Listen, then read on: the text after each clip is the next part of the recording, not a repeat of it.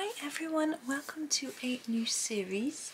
This one is from Moon Valley by Maria Trolle, and I am going to just get started. I'm using Polychromos pencils. I'm not sure what this paper is going to be like. I can't remember. I haven't done this book for a while, so I thought I would use Polychromos because it's quite smooth. So I'm starting with my May Green. Sometimes I find that I'm just going to do this bit here, this stem that's hanging up this little ball house, sort of circular house, spherical house. I'm just going to start with the May Green and then add some other colours here. Because it's quite smooth, I thought the Polychromos might work better, because sometimes with a really soft smooth pencil it can sort of slip and slide around if there's no tooth on the paper. If you've got a different version of this book from a different country, the paper might be very different. This is certainly different paper to my other Maria Trolle books. It's just different. I wouldn't say it was better or worse, just different. Right, before we do any more, we have got our fairy wings here in the way. Now I've been asked how to colour see-through fairy wings, and this is a great page for doing it. Now, because we've just got this very simple piece going behind, so what we do is we pretend that this is continuing on. Now, the great thing is that this is not drawn straight, which means that I don't have to have a particularly steady hand, and then I just colour. So there is the rest of the stem. Now we don't want it to be as vibrant as the stem itself. At the moment it almost is, but that's okay because we've got other layers of colour to go. I'm going to use the chromium green opaque now on my stem. Excuse me. I'm going to go along the very edge of it. I want it to look a little more spherical. I feel like it's some sort of spherical stem rather than being a flat piece. So I'm going to do that, and I'm not going to do very much of it on this one, and it will begin to look faded just because the other parts are darker. Oh, my desk is creaking. Second time I started this video, I started it, did a little bit of an intro, and then my doorbell went, and it was a parcel from my neighbour, who I think must be out walking his dog, I'm not sure. And then so I've now started again. I'd done very little. Sometimes you sort of just lose your flow. It's easier to start again, especially when you've only recorded like half a minute's worth of footage. Go back along. I'm being a little bit fussy, and so my doorbell might go again a bit when he actually comes to collect the said parcels. He's also going to have a couple of chairs that we're getting rid of. Okay, so there we are, a little bit better. I'm going to just sharpen up my olive green yellowish. If I can find my sharpener, here it is. It's hidden my desk. It's always a mistake. Don't do it. I didn't tidy it that well. Here we go. This is the olive green yellowish. It's very slightly darker than our May Green. And I'm just going to work it over here. I still want to try and leave just a lighter bit down the middle. And I'm hoping we might get that sort of slightly three-dimensional effect. Now you can be as fussy as you like with this. You can just keep it flat. Don't have to even worry about all these extra colours if you don't want to. It's completely up to you. There we go. Now we've made that darker, you can see that this is much less visible, and that was the plan. If it becomes too pale, you can go over it again with a bit of May Green. You probably won't find that's necessary. Alright, let's move on. Let's do the fairy. Shall we do her? I can come in a bit closer now because we haven't got to keep the whole of the stalk, stem, whatever you call it, in the picture. There we are. And now you can see the effect of that coming through the wings. Behind the wings, oh, someone's running downstairs. I suspect they might just talk to me in a minute. But anyway, we'll try and do our skin tone and hopefully won't be disturbed. So, oh, hang on. Sorry, husband needed to talk to me. He came rushing down going, "Did you hear the door?" So, yes. This is the beige red. I know, it's masquerading as a different pencil. It's an older version, and I'm just going to do over her face and hands with this to start with.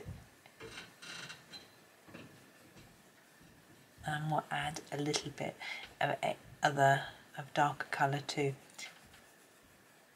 Now the Polychromos pale skin tones are okay, but I have to say I definitely prefer doing skin tones with Prismacolor.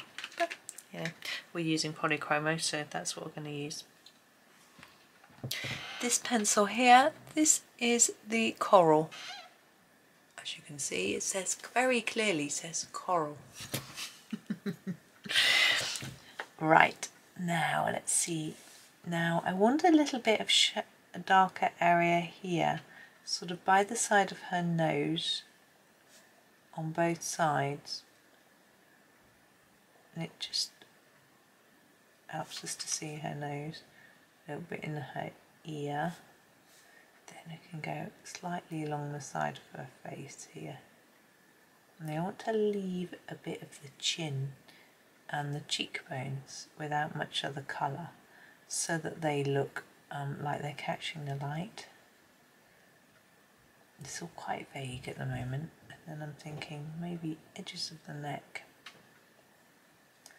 like that, and then maybe the sort of where the hands might be slightly shadowed, like that. That doesn't look very good, but we now go back to our beige red and we can start sort of adding a little bit of darker colour. The neck I find to be the easiest, so I'm going to do that first. So I've done that darker edge, I'm going to go over it and then layer up this beige red towards the middle and leave a lighter area in the centre. Do the same with the hands. And then the face itself, which, as I say, I find a little bit harder, but we can just work around keeping the sort of nose free so that it gives it a little bit more shape, and also the sort of chin where that would stick out a bit. There we go. Now she does have, I don't think I'm going to actually put any colour in her eyes. It's far too hard. It's too small a space. So pencils are misbehaving now. There we go. Right. Now let's do her wings next. So I quite like doing pearlescent looking wings. Sounds hard. The way I do it, it's easy. Maybe it's not as effective as some. Light magenta. So I want some little areas of pink. I'm actually going to do this piece on the top of each wing and these little bits in a different colour. So I'm going to avoid those bits when I just put my little splodges of pink. I'm going to avoid the green though. You could try and do it symmetrical if you want. Not sure if I will bother really. Don't think those little, I'm just going to put some areas on. There we go. Then I want a light blue. Yeah, I think the sky blue is probably a good one to use. A sort of greyish blue. And do a few more areas with this.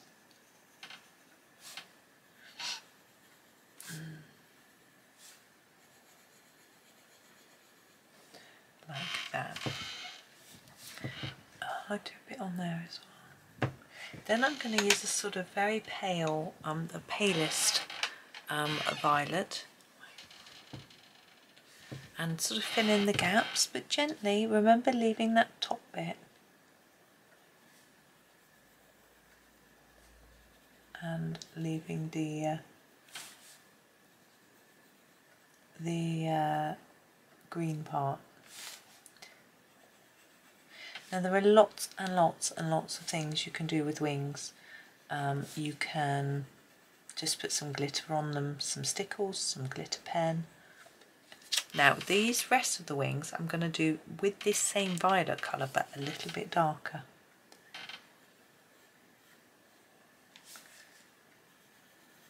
But not so dark that you can't still see the green through. And the same with these little blobs. Yeah, you can use some glitter glue, you can use some stickles, you can use some wing Castell, you can use some glaze pen, use Sakura glaze pen, you can use metallics, all sorts. There are so many fun little options that you can try. I'm nowhere near finished yet. Well, a little bit near finished. Now I am going to use this Prismacolor white. Now the reason I'm not using a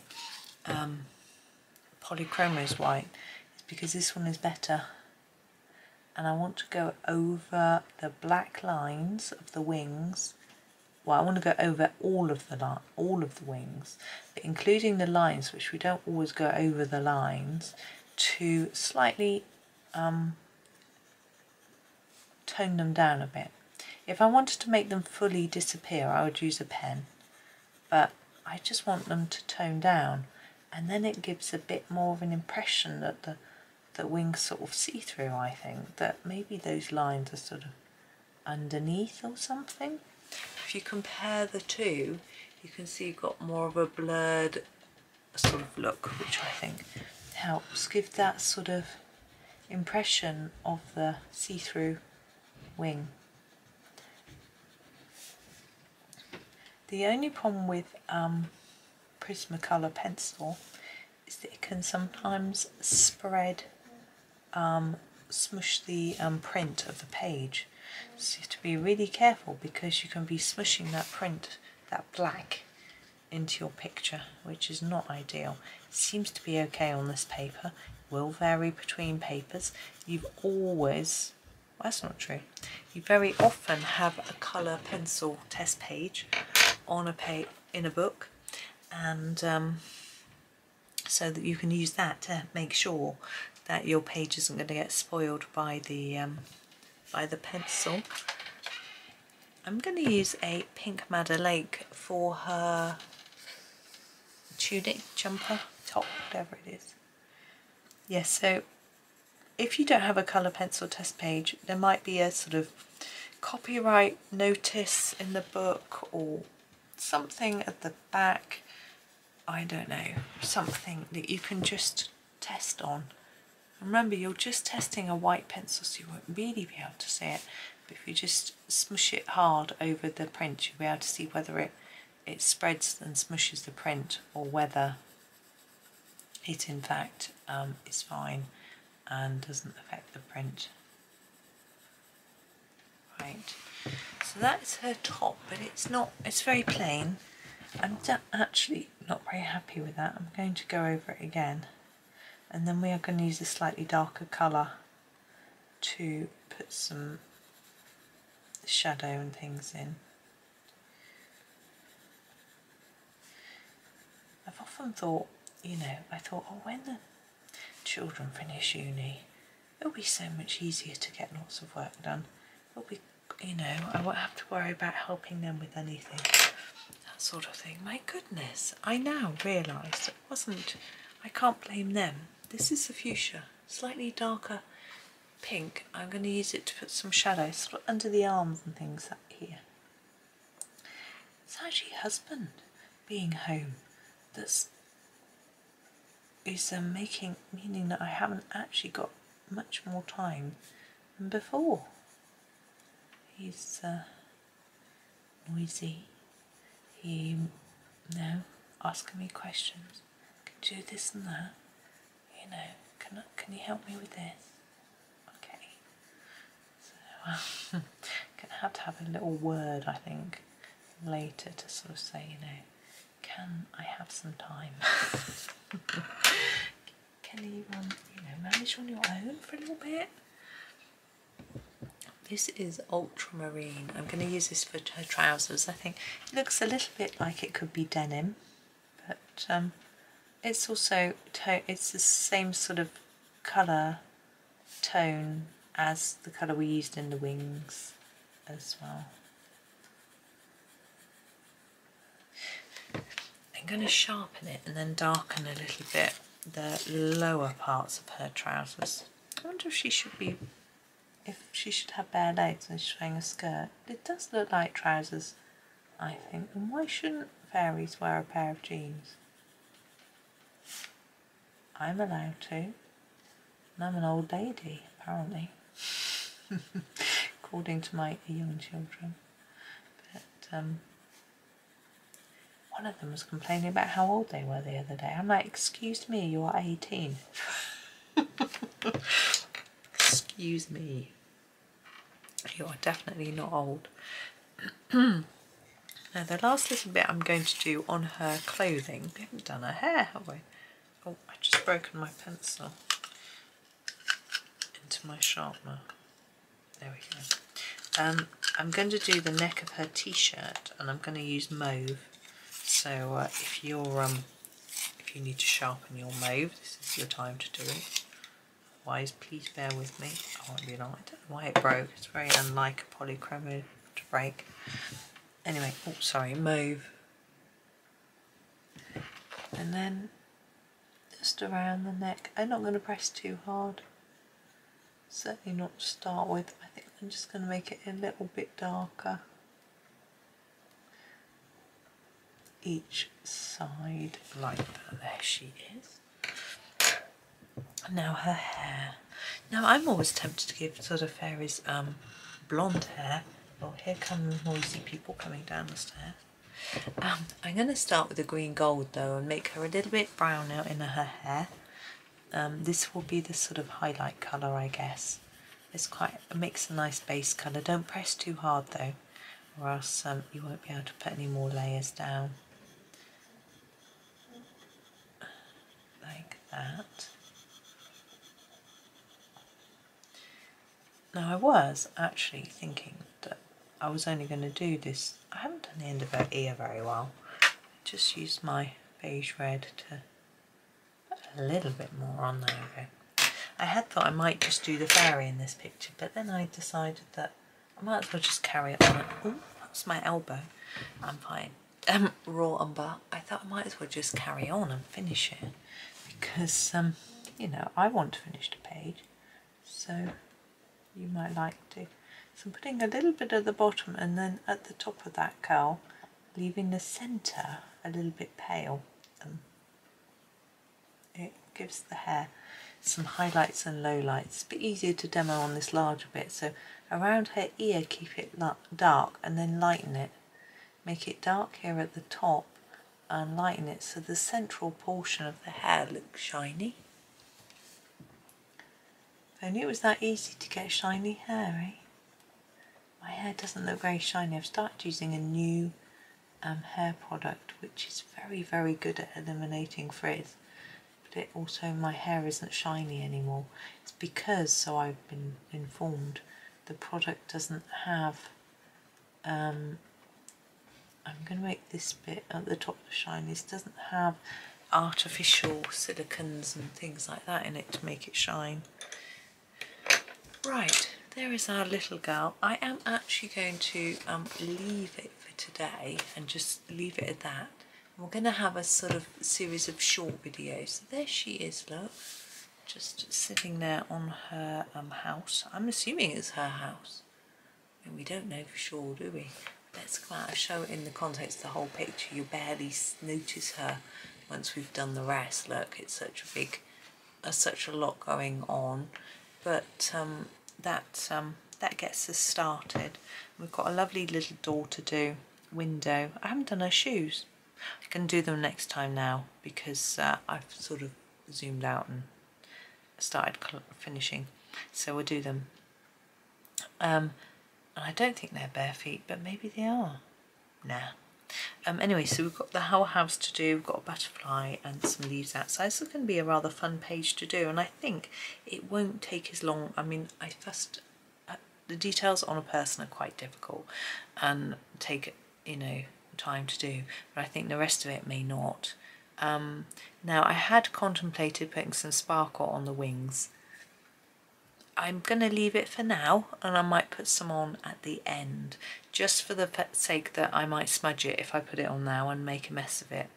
Particularly if I use my pan pastel iridescent medium, it will smudge off. If I use a pen, I might just smudge it as well. So, and if I use glitter, it will just get everywhere, even if it's dry.